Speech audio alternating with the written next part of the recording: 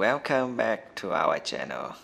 Today I want to introduce to you a kind of boasting. It's street boasting. Street boasting, otherwise known as street foundation, are a shallow foundation type, usually boasting a founding level that no greater than 3 meters from ground surface.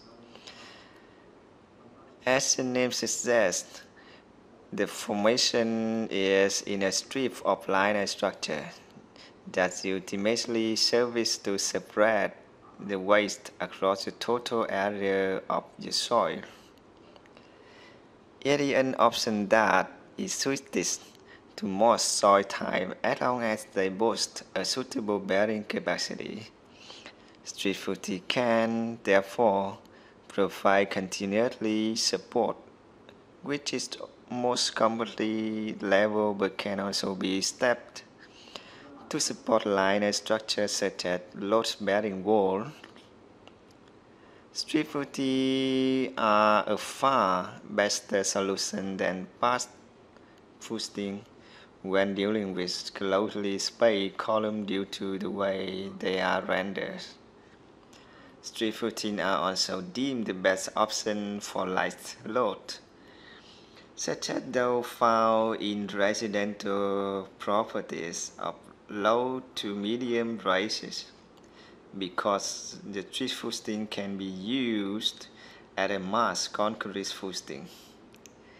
The size and position of street footing are usually proportional to width of the wall structure. The depth of the strip will usually be equal to or greater than the wall width.